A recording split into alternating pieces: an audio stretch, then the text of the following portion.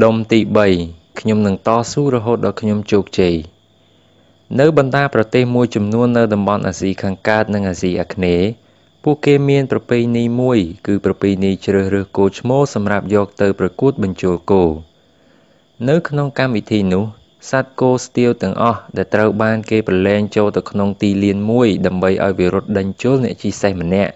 ដែលព្យាយាមកាន់លំពែងមួយដើម្បីញុះញង់សត្វគោស្ទាវទាំងនោះឲ្យខឹងបន្ទាប់មកកម្លាំងនិងភាពស្វាហាប់របស់វាត្រូវបានគេតាមដាននិងកត់ត្រាទុកដោយយកចិត្តទុកដាក់បំផុតគឺកត់ត្រាទុកនៅចំនួនដងដែលគោស្ទាវទាំងអស់នោះរត់ដេញជល់សេះនៅពេលដែលគេចាក់វាម្ដងចាប់ពីពេលនេះតទៅខ្ញុំនឹងកត់ចំណាំទុកនៅកម្លាំងនិងភាពស្វាហាប់របស់ខ្លួនឯងជាប្រចាំថ្ងៃដូចជាអ្វីដែលគេធ្វើទៅលើសត្វគោដូច្នោះដែរបើខ្ញុំនៅតែតស៊ូបើខ្ញុំនៅតែព្យាយាមខ្ញុំនឹងនៅតែបោះជំហានទៅមុខចុងបញ្ចប់ខ្ញុំប្រកាសជាជោគជ័យខ្ញុំនឹងតស៊ូរហូតដល់ខ្ញុំទទួលបានជោគជ័យខ្ញុំមិនមែនកើតមកដើម្បីបរាជ័យនោះទេហើយជនបរាជ័យក៏មិនមែនជាស្លាកយីហោរបស់ខ្ញុំនោះដែរខ្ញុំមិនមែនជាសត្វជាមួយក្បាលដែលឈរចាំឲ្យគេចាក់នឹងជន្លួចនោះឡើយពោលគឺខ្ញុំជាសត្វតោមួយក្បាលដូច្នេះខ្ញុំត្រូវបដិសេធមិនព្រមនិយាយដើរឬក៏ដេកជាមួយសត្វជៀមនោះឡើយខ្ញុំមិនស្ដាប់មនុស្សណាដែលចូលចិត្តយំទួញសោកឬក៏ត្អូញត្អែនឹងស្ថានភាពរបស់ខ្លួនព្រោះសេចក្តីទួញសោកនិងភាពត្អូញត្អែគឺជាជំងឺឆ្លងដែលគ្មានថ្នាំព្យាបាលបានរបស់ពួកគេដូច្នេះទុកឲ្យពួកគេធ្វើជាមិត្តភឿនរបស់សត្វជៀមទៅចុះចំពោះខ្ញុំវិញខ្ញុំមិនដែលចាត់ទុកថាទីសម្លាប់សត្វដែលជាទីកន្លែងចុងក្រោយសម្រាប់ជនបរាជ័យថាជាធ្នូខ្មោចរបស់ខ្ញុំនោះឡើយរង្វាន់សម្រាប់ជីវិតគឺតែងត្រូវបានទទួលនៅពេលយើងដើរដល់ទីចុងបញ្ចប់នៃគោលដៅជីវិតមិនមែននៅទីដែលយើងចេញដំណើរនោះទេហើយសំណួរដែលសួរថាតើត្រូវដើរប៉ុន្មានជំហានទើបទៅដល់ទីបំផុតនៃគោលដៅជីវិតគឺលែងមានសារៈសំខាន់សម្រាប់ខ្ញុំទៀតហើយខ្ញុំប្រហែលជាជួបនៅភាពបរាជ័យនៅពេលដើរដល់ជំហានទី1000ប៉ុន្តែភាពជោគជ័យក៏ប្រហែលជាកំពុងលាក់ខ្លួននៅម្ដុំផ្លូវបត់ដែលនៅមិនឆ្ងាយប៉ុន្មានពីជំហានទី1000នោះក៏ថាបានបើខ្ញុំបោះបង់មិនព្រមដើរឲ្យដល់ផ្លូវបត់នោះខ្ញុំនឹងមិនដឹងថាតាមពិតខ្លួនបានមកដល់ជិតទីគោលដៅទៅហើយខ្ញុំនឹងបោះជំហានទៅមុខជានិច្ចបើជំហានមួយនេះមិនទាន់នាំខ្ញុំទៅដល់ទីជោគជ័យទេខ្ញុំក៏នឹងបោះជំហានមួយទៀតនឹងបន្តបោះម្ដងមួយទៀត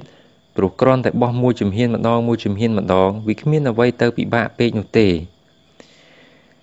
ចាប់តាំងពីពេលនេះតទៅខ្ញុំនឹងចាត់ទុកការព្យាយាមរបស់ខ្ញុំក្នុងមួយថ្ងៃដូចជាស្នាមកាប់មួយកាំបិតនៅលើស្ដាច់ឈើអូក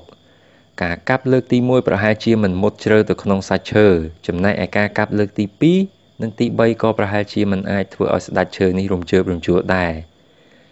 មួយកាំបិតប្រៀបបាននឹងមួយសរសៃសក់ដែលមើលទៅដូចជាគ្មានបានផលអ្វីសោះប៉ុន្តែការកាប់បន្តិចម្ដងទោះដោយកម្លាំងក្មេងក៏ដោយថ្ងៃណាមួយស្ដាច់ឈើអូកដ៏ធំនេះប្រកាសជាដួលរលំជាក់ជាមិនខានមិនខុសអ្វីនឹងការព្យាយាមរបស់ខ្ញុំពីមួយថ្ងៃទៅមួយថ្ងៃដែលចុងក្រោយខ្ញុំនឹងទទួលបានជោគជ័យជាប្រកប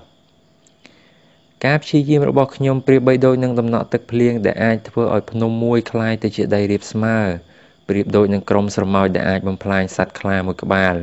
ប្រៀបបាននឹងហ្វូងផ្កាយដែលអាចបំភ្លឺផែនដីនៅក្នុងពេលរាត្រីនិងប្រៀបបានដូចជាទាសករដែលអាចកសាងប្រាសាទពីរ៉ាមីតដ៏ធំស្កឹមស្កៃខ្ញុំនឹងកសាងវិមានដោយចាប់ផ្ដើមពីដុំឥដ្ឋម្ដងមួយដុំព្រោះខ្ញុំដឹងថាការប្រឹងប្រែងបន្តិចម្ដងជាប់មិនដាច់នោះនឹងអាចសម្រេចកិច្ចការធំបានជាមិនខានខ្ញុំនឹងមិនខ្វល់ចិត្តដោយសារការបរាជ័យទៀតឡើយហើយខ្ញុំនឹងលុបចោលនៅពាក្យបោះបង់មិនអាចគ្មានសមត្ថភាពទៅមិនរួចមិនទំនងគ្មានសង្ឃឹមនិងដកថយចេញឲ្យអស់ពីភាសាដែលខ្ញុំប្រើប្រាស់ប្រចាំថ្ងៃព្រោះពាក្យទាំងអស់នេះគឺជាពាក្យអវិជ្ជមានដែលនាំមកនៅតែភាពបរាជ័យតែប៉ុណ្ណោះខ្ញុំនឹងមិនឲ្យខ្លួនឯងធ្លាក់ទៅក្នុងសេចក្តីអស់សង្ឃឹមនោះទេប៉ុន្តែបើជំងឺមួយនេះបានឆ្លងចូលទៅក្នុងខ្លួនរបស់ខ្ញុំបាត់ទៅហើយខ្ញុំក៏នឹងនៅតែបន្តធ្វើការងារនៅក្នុងអារម្មណ៍អស់សង្ឃឹមនេះដដែលខ្ញុំនឹងពុះពៀខ្ញុំនឹងស៊ូទ្រាំខ្ញុំនឹងដាក់ឧបសគ្គទាំងអស់នៅក្រោមបាតជើងហើយដាក់ភ្នែកសម្លឹងទៅគោលដៅជីវិតព្រោះខ្ញុំជឿថានៅត្រើយម្ខាងនៃសមុទ្រខ្សាច់ក្តៅហួតហែងគឺតែងតែមានវាលស្មៅពណ៌បៃតងជានិច្ច ខ្ញុំនឹងចងចាំទុកនៅច្បាប់នៃភាពផ្ទុយគ្នាហើយខ្ញុំនឹងប្រើប្រាស់វាឲ្យទៅជាប្រយោជន៍ខ្ញុំនឹងបន្តការតស៊ូជានិច្ចព្រោះខ្ញុំដឹងថាការបរាជ័យនៃការលក់លើកទី1បែរជាអាចបង្កើនសំណាងដើម្បីជោគជ័យនៃការលក់នៅលើកទី2ទៅវិញពាក្យថាទេដែលខ្ញុំឮបែរជានាំឲ្យខ្ញុំចូលទៅចិត្តសំឡេងថាបាទមុខរញ៉ៅដែលខ្ញុំឃើញបែរជាជួយរៀបចំឲ្យខ្ញុំឃើញទឹកមុខញញឹមស្រស់ស្រាយទៅវិញនៅខាងក្នុងសំណាងមិនល្អនៅថ្ងៃនេះតែមានគ្រាប់ពូជតូចមួយដែលនឹងនាំមកនៅសំណាងល្អនៅថ្ងៃស្អែកខ្ញុំត្រូវឆ្លងកាត់រាត្រីយប់ងងឹតសូន្យសងមុននឹងមកដល់ពេលថ្ងៃភ្លឺដូចគ្នានេះដែរខ្ញុំត្រូវបរាជ័យជាច្រើនដងមុននឹងទទួលបានជោគជ័យមួយដងហើយខ្ញុំត្រូវទទួលស្គាល់ការពិតនេះខ្ញុំនឹងព្យាយាមម្ដងហើយម្ដងទៀតខ្ញុំចាត់ទុកឧបសគ្គនីមួយៗថាជាផ្លូវបត់នៃដំណើរទៅកាន់ការសម្រេចគោលដៅនៃជីវិតហើយឧបសគ្គគឺគ្រាន់តែជាឧបករណ៍សម្រាប់សម្រួលជំនាញដែលខ្ញុំមានតែប៉ុណ្ណោះខ្ញុំនឹងតស៊ូនិងបន្តអភិវឌ្ឍជំនាញរបស់ខ្លួនឯងដោយបុគ្គលដែលជាអ្នកដើរនាវាចរអាចពង្រឹងជំនាញរបស់ខ្លួនឲ្យដល់ថ្នាក់កំពូលបានលុះត្រាតែគាត់មានសេចក្តីក្លាហានហ៊ានតម្រង់ក្បាលសំពៅរបស់ខ្លួនឲ្យជិះឆ្លងកាត់ព្យុះសមុទ្រដ៏កំណាចដូច្នោះដែរចាប់ពីពេលនេះតទៅខ្ញុំនឹងរៀននិងខំអនុវត្តតាមបទពិសោធន៍របស់បុគ្គលទាំងឡាយណាដែលមានជំនាញក្នុងមុខរបរជាអ្នកលក់ដូចជារូបខ្ញុំនៅចុងបញ្ចប់នៃថ្ងៃនីមួយៗមិនថាវាជាថ្ងៃជោគជ័យឬក៏បរាជ័យនោះទេខ្ញុំត្រូវលក់ឲ្យបានយ៉ាងហោចណាស់ចំនួន1ដងលើសកាលពីម្សិលមិញបើចិត្តរបស់ខ្ញុំបង្ខំរូបកាយដែលកំពុងតែអស់កម្លាំងឲ្យត្រឡប់ទៅផ្ទះវិញខ្ញុំនឹងប្រឆាំងនឹងអារម្មណ៍នេះភ្លាមដោយមិនព្រមចាកចេញពីកន្លែងលក់ឡើយខ្ញុំនឹងព្យាយាមលក់ម្ដងទៀតខ្ញុំនឹងសាកល្បងលក់ម្ដងទៀតដើម្បីបិទបញ្ចប់ថ្ងៃនេះដោយភាពជ័យជំនះតែបើវាបរាជ័យខ្ញុំក៏នៅតែសាកល្បងម្ដងទៀតខ្ញុំនឹងមិនអនុញ្ញាតឲ្យថ្ងៃណាមួយត្រូវបានបិទបញ្ចប់ដោយភាពបរាជ័យនោះទេខ្ញុំធ្វើអញ្ចឹងគឺមានន័យថាខ្ញុំកំពុងបណ្ដោះគ្រាប់ពូជជោគជ័យនៅថ្ងៃនេះសម្រាប់ថ្ងៃស្អែកដើម្បីទទួលបាននូវផលប្រយោជន៍ដែលមិនងាយនឹងទទួលបានហើយដែលលើសពីសមត្ថភាពរបស់ជនទាំងឡាយដែលបានបោះបង់ការព្យាយាមចោលមុនពេលវេលាជោគជ័យបានមកដល់នោះនៅពេលជនដទៃបោះបង់ការតស៊ូរបស់ខ្លួនគឺជាពេលដ៏ល្អសម្រាប់ខ្ញុំចាប់ផ្ដើមព្រោះពេលនោះ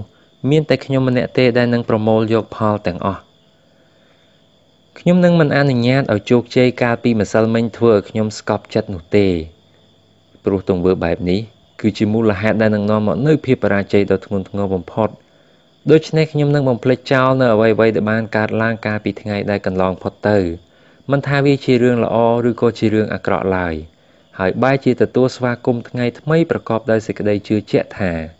ថ្ងៃនេះគឺជាថ្ងៃដែលល្អបំផុតក្នុងមួយឆាកជីវិតរបស់ខ្លួនខ្ញុំដរាបណាខ្ញុំនៅមានដង្ហើមខ្ញុំនៅតែតស៊ូជានិច្ចព្រោះឥឡូវនេះខ្ញុំបានដឹងក្បួនច្បាប់ដើម្បីជោគជ័យទៅហើយប្រសិនបើខ្ញុំព្យាយាមឲ្យបានគ្រប់គ្រាន់ខ្ញុំនឹងឈ្នះពេលខ្ញុំតស៊ូខ្ញុំនឹងឈ្នះជាប្រាកដ